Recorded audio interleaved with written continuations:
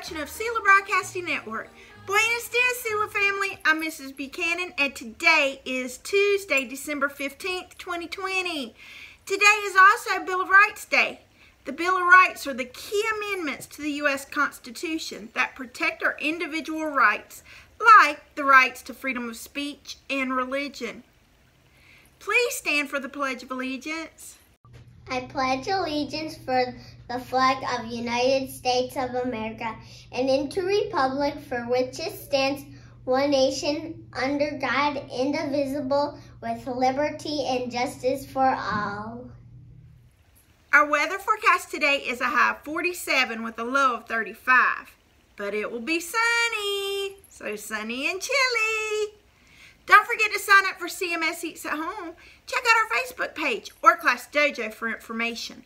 Or you can sign up at the web address shown on the screen. Be sure to come to curbside pickup this Wednesday. Instead of checking out books, I'm going to give you books as a gift, as a present that you can keep. 2 books, maybe even 3 books. Who knows how many books you're going to get? It's going to be so exciting. A present from Sela. So be sure to come Wednesday between 10 and 1 to pick up your books. Also, I'll have the books that you have on hold too. So I saw that a lot of you put books on hold. So I'll go ahead and put those on hold, and I'll send you I'll get them and check them out to you. Check them out to you, and I'll send you a message saying that they're here. So keep putting those books on hold, and I will see you Wednesday to get your presents of books. Happy reading. Miss Hirsch, thank you so much for teaching us about Hanukkah. Wow. 1 night of oil lasted for 8 nights? That was a miracle. And I love potato latkes. Yummy. I think I need to make some really soon. We made some potato pancakes the other day, but they weren't potato latkes. Need to make some potato latkes. And I definitely need to try a sophangonia? Is that how you say it? The jelly donut. Haven't had one of those. I have a dreidel, but I never knew how to play. Now I just need to go get me some gelt, and then I can play. My family and I are going to play dreidel. That's going to be so much fun. All staff, we would love to learn about traditions in your home. Send your videos to Mr. Perez at the address shown on the screen or in your email. Que Pasa Sela is up next.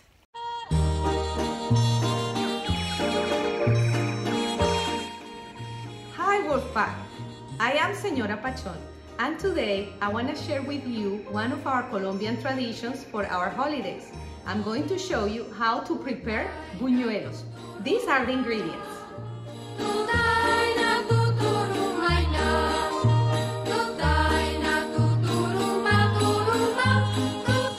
First, measure 600 grams of flour called buñuelina.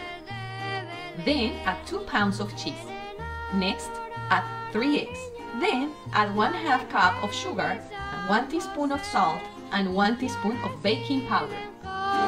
Slowly add 2 cups of milk while you mix the dough with your hands.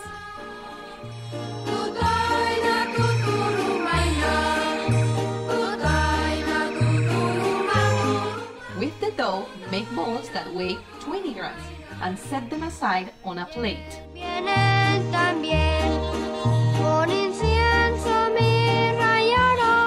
Now we go to the stove.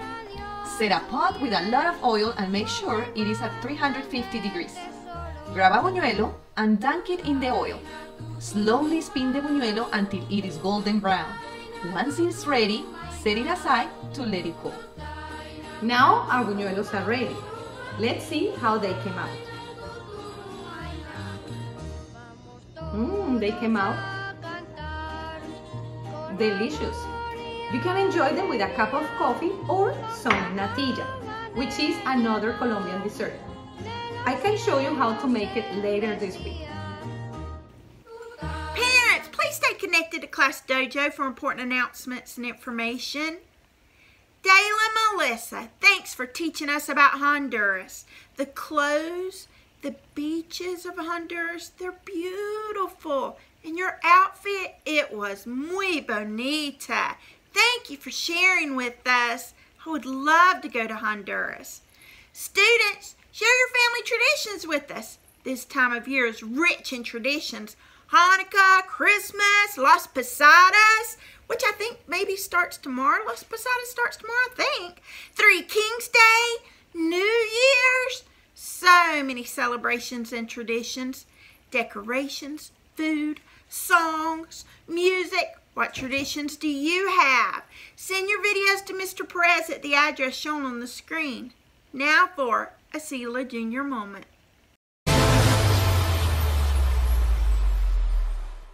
But this one, if you turn it into a ball, it's still liquid.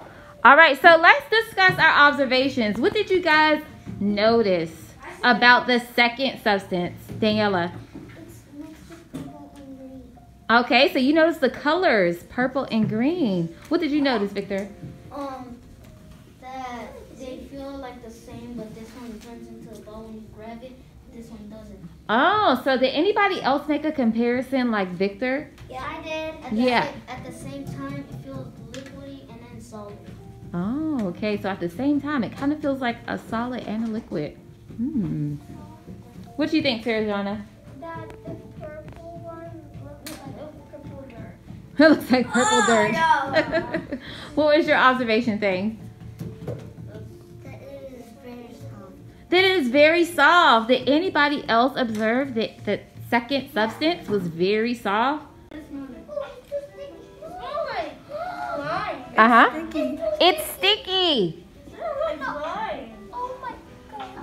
It is. No. So go ahead and write down your observation of this substance.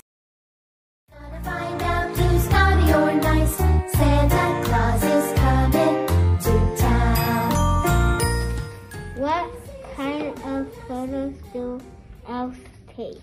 LC. What do snowmen like to do on the weekend? Just chill.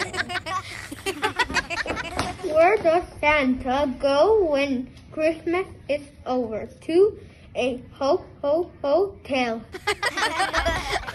What do you get when you rush snowman I vampire first bite. Riddle, riddle, riddle time, riddle time, riddle time.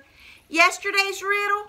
What is that which never uses its teeth for eating purposes? What is that which never uses its teeth for eating purposes? So it has teeth, but it doesn't use them to eat with. Humans and animals have teeth, but we use them to eat with. So it's not a human and it's not an animal. What about, when I comb my hair? A comb. A comb has teeth in it. It has teeth, but it doesn't eat. Although I think sometimes a comb eats my hair, pulls my hair out. But it doesn't really eat. So it's a comb. It has teeth and it doesn't eat. Good job, you guys who answered it. All right, today's riddle. Name the only sport in which the ball is always in possession of the team on defense, and the offensive team can score without touching the ball. That's a little bit of a long one. Name the only sport in which the ball is always in possession of the team on defense, and the offensive team can score without touching the ball. I'm going to read that one more time because that was sort of choppy reading, wasn't it? I need to be a little quicker with my reading. A little more fluent, right? Isn't that what we learned? To be fluent? Here I go. I'm going to be fluent with my riddle. Name the only sport in which the ball is always in possession of the team on defense, and the offensive team can score without touching the ball. That was a lot better.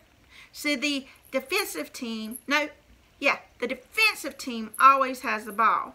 The offensive team scores, but doesn't have to touch the ball to score. So what is it? What game is that? What sport is it?